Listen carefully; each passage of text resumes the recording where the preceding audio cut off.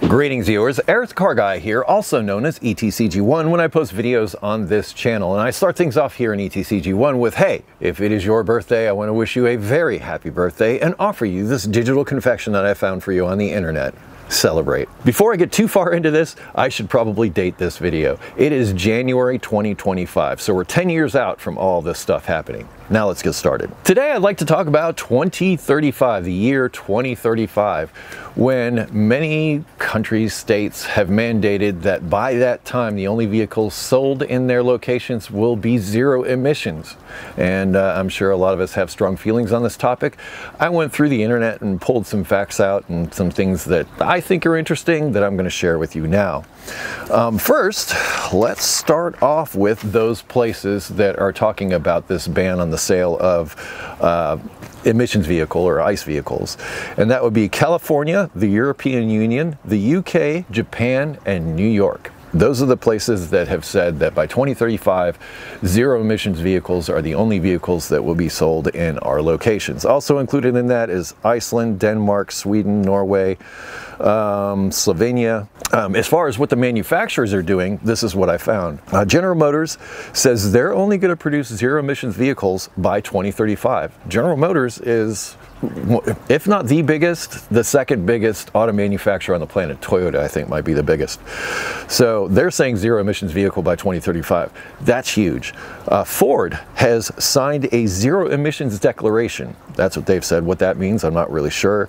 Jaguar has said zero emissions by 2025. We all saw the ad. Land Rover, zero emissions by 2035. Nissan says zero emissions by 2030. Honda says 80% by 2035, and since Honda and Nissan look like they're merging, I'm sure that may change. VW has committed to producing low carbon steel for sports and luxury vehicles. That's what they've said. They've got some stuff going on. We could do a video about that at some point. So the US government, what they have said, and the US government buys vehicles for their fleet. So government employees drive around in these vehicles and you know, they use them for all kinds of stuff. So the government buys vehicles, and I'm sure manufacturers are very happy when the government buys vehicles, because that instead of you walking in and buying one vehicle, they go in and buy 100 of them, which is awesome for that company. That said, this is what the U.S. government has said. The U.S. government said 100% zero emissions acquisition by 2035. So by 2035, the only thing the U.S. government is going to be purchasing as far as vehicles are going to be zero emissions vehicles. They also said including 100% light duty acquisition by 2027. I interpret that as, you know, their trucks, their light trucks, their cars, a lot of that part of the fleet, they're only going to be purchasing EV in 2027. I found that pretty interesting. So I had this question. I said to myself, how many vehicles are on the road now in the US? And the answer I came up with was just under 300 million vehicles are registered in the US as of 2024. Actually, it's 290 some million, but I rounded up. And they say by the time 2035 rolls around that 1 in 4 vehicles will be zero emissions. So that means 25% of the fleet that's out there. So if the fleet remains the same at around 300 million, that means that we're going to have to produce 75 million EV vehicles or zero emissions vehicles in order to meet that target. So 75 million vehicles we're going to be producing. And that means we're also going to be taking a certain number of other vehicles off the road because they will be replaced by these EVs. I think this needs to be brought up and this needs to be said, because when you dispose of something and throw it away, that's resource heavy. That's not very helpful. Just putting that out there. But I thought that was interesting.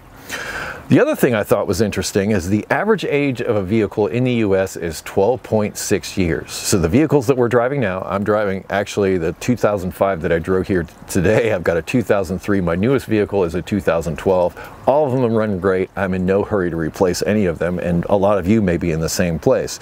So when we get to 2035, what happens? Well, that means model year 2022 is the model year that, according to these statistics, would be the most prevalent thing on the road. So by 2035, everything's not going to be EV necessarily, but they're hoping the majority of the vehicles on the road will be EV. However, if statistics hold true, the average age of the vehicle on the road is going to be about 13 years. So we're looking at 21, 22s driving around. So that got me thinking, okay, Well, if we're still driving our 13-year-old vehicles in 2035 and they're, it's not really helping emissions, like if they're looking at the emissions over the next 10 years and they're not seeing a reduction after making all this effort, I wonder what they're going to do. Maybe they'll do something like say, hey, we'll raise the price of fuel to make people buy EV vehicles. Maybe tax it and do something like that. That's always been my concern. My concern is not that they'll say, oh, you can only drive an internal combustion, or you can only drive an EV vehicle. You can't drive internal combustion. Instead, I think they'll go after our fuel cost and go through it that way. Which got me to another question. I said to myself, okay, if the world goes EV, what happens in the Middle East? The Middle East is where the majority of oil used to come from. It's since changed around a bit.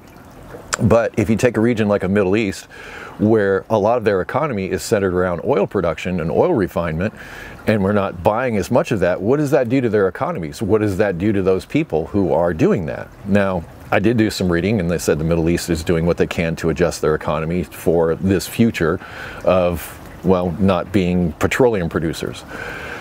I'm curious about that right there, how that all pans out. I don't know what's going to happen. I'm not saying I know what's going to happen. I just found some facts and I'm asking questions, and I'm posing them to you to see what you think about these questions as well. So then I went a little bit further and I said, okay, well, if we're trying to solve an emissions problem with all these EVs, what are the biggest polluters on the planet? How does that break down? And it breaks down like this.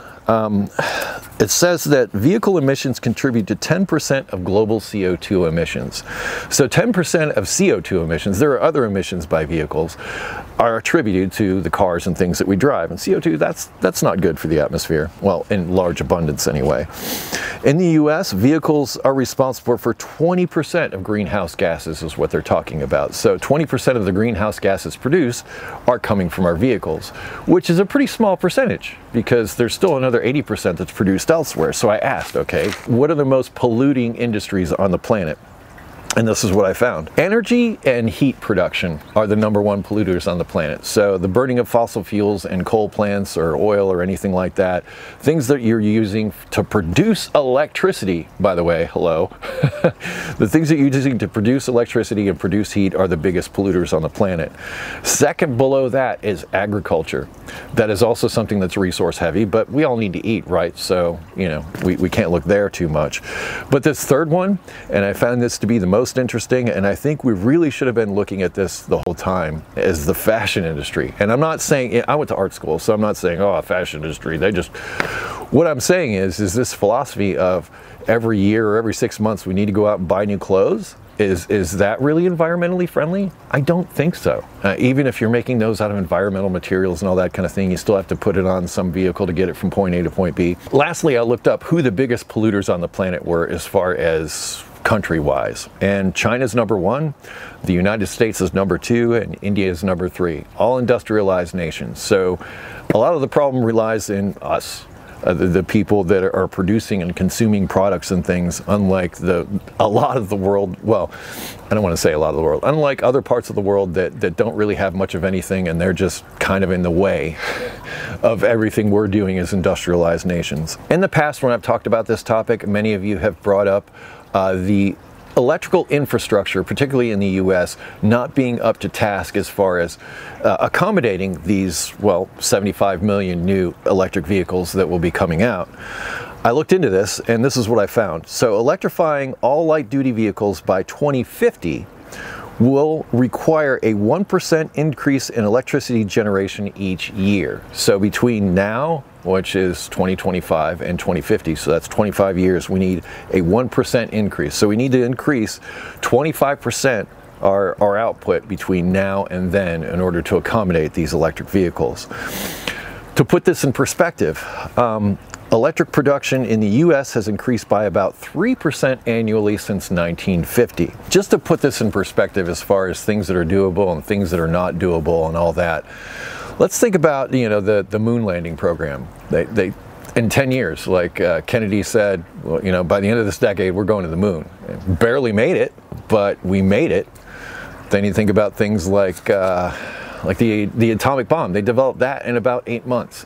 So as far as time frame, I think when pressed, humans can really buckle down and do things. But my point with all of this is just to say, if we're trying to solve an environmental problem, I think we should go at it with a holistic approach and not just look at vehicles and say that they're bad, they're bad, they're bad, and start banning them.